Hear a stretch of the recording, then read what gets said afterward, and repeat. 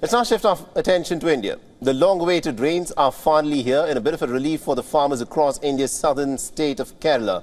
Monsoon has reached its coast after more than a week's delay.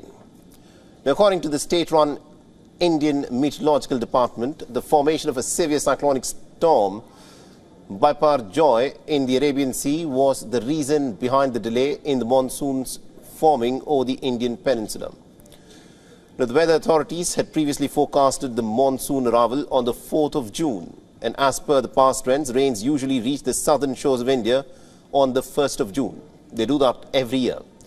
And they then spread across the whole of India by the middle of July. And this year, the weather officials have predicted below average rainfall in the month of June.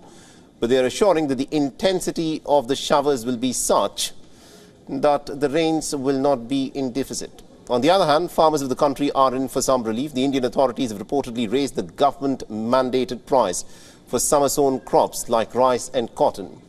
Now, this is the highest jump in prices in the last 5 years. The support price announced for 2023 reflects a 6 to 9% jump every year. And the country also has announced support prices for more than a dozen crops to set a minimum floor price for purchase from farmers. And our correspondent Gurshan Gallan has been tracking this story very closely for us and has sent us this report from New Delhi. Listen in. After a delay of 7 days, the southwest monsoon has finally reached the Indian mainland.